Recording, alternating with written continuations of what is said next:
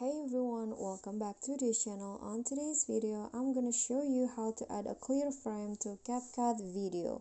So here I've already imported a video, and to add a clear frame you just need to go to overlay and go to stock videos and add a wide image like this, and next adjust it so that it fits into your video, your length of video, and then adjust the size until it covers all clips like this. And then after that, go to mask and choose rectangle, so make it bigger until it closely to the edge like this. So you can see there's a space in the edge of the clips.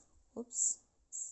Okay, like this. And then after that, click on invert like this, so you can see there's a white outline in the video. And to make it clear, you can just go to opacity and lower the opacity like this. So I'm going to set it into 25. So here is the final result.